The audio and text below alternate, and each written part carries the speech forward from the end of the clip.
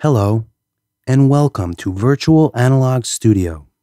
Virtual Analog Studio is a software simulation of an analog recording studio meant to be used as a tool to familiarize and practice analog studio workflow to translate into real-world experience. Whether you're looking to take your first steps to becoming an audio engineer or someone who's already been at it, Virtual Analog Studio is the perfect place to come for that analog style workflow in the digital domain. Without owning any gear and no prior experience necessary, Virtual Analog Studio offers a solution for you, the end user, to be able to work on the common techniques of analog studio workflow on your time and your dime. Maximize productivity for when you do find yourself in those recording studio situations and hit the ground running. What you're looking at is the first edition of Virtual Analog Studio. In the main window, we have our recording mixing console consisting of up to 24 channels of processing with equalizers, compressors, gate, sends, buses, fader groups, and more. To the right, we have our external rack window consisting of reverbs, delays, modulation, different types of compressors, channel strips, EQs, and more, all of which can be inserted into various points of the signal chain via the patch bay. There are a ton of routing capabilities with the patch bay, and a connection could be made by simply clicking on an output, then clicking on an input, and a cable will be added.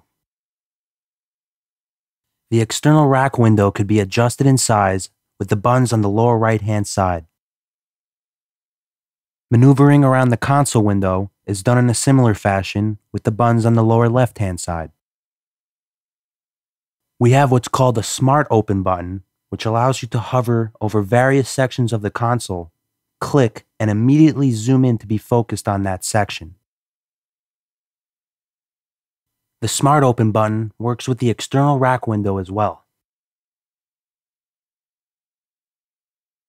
To bring sound into Virtual Analog Studio, we go into the Settings panel and we use an internal file player by default. Drag and drop a file over a specific track and it will be immediately inserted. We can also batch select files to be spilled out onto all the tracks. Files can be deleted from the session if necessary. Different input methods could be achieved via the I/O section in the Preferences tab. External sound cards and compatible rewired DAWs will work with Virtual Analog Studio.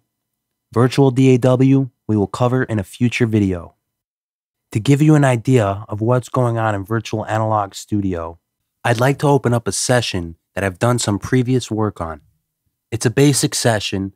I've done some tweaking on the console, added cables to the patch bay, and tweaked some of the external devices as well. Let's push play.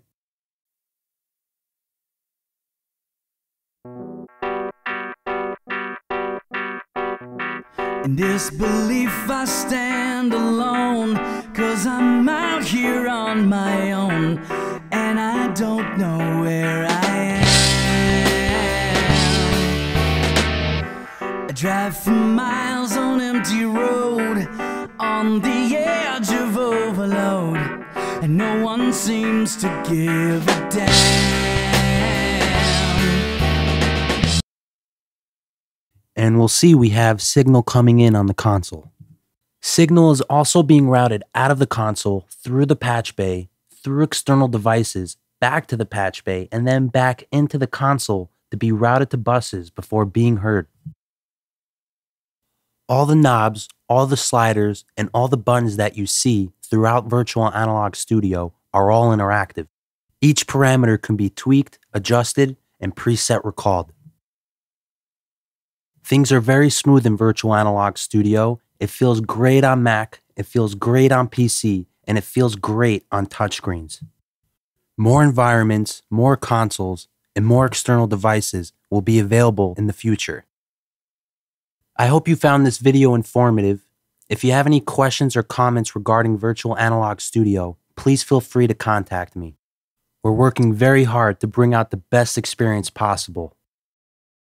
Stay tuned. We got more coming your way.